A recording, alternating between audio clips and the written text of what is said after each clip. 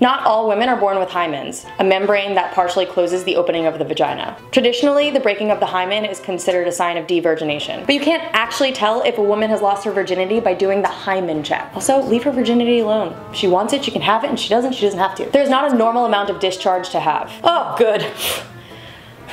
It varies from person to person. What's normal for your friend may be different for you. It can also depend on what time of month it is, if you're on birth control, if you have an infection. The discharge, or cervical mucus if you want to get fancy, changes in consistency, color, and smell depending on all of these things. The vagina is 3 to 4 inches deep when unaroused, and when it's aroused, it expands to twice that size. That's partially because of a process called vaginal tenting, which happens when there's more muscular tension in the body. Your menstrual blood could help patients suffering from heart failure. There's currently a clinical trial testing the safety of endometrial regenerative cells, or stem cells, to treat congestive heart failure patients. These stem cells are extracted from the menstrual blood and grown to generate different types of cells in the body. In this case, the stem cells are made into muscle cells of the heart. This is still an experimental foreign study, and it's not something that's being done routinely, but it could still potentially help heart failure patients. Women are so cool. We can fix all the things!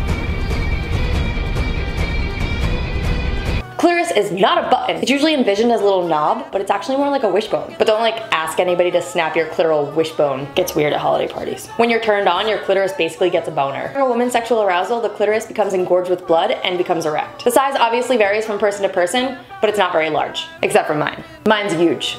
Huge. You should see my lady boner. It's so big. Nobody has a lady boner like me. Some people spread fake news about me, but it's only because they're jealous of my bigly boner. Sad. Don't crack it, don't make a mess. It's not gonna make a mess, it's hard boiled. Shut up, dog. If you do it, then crack it on your head. I was gonna. Okay. Yeah, crack it on your head.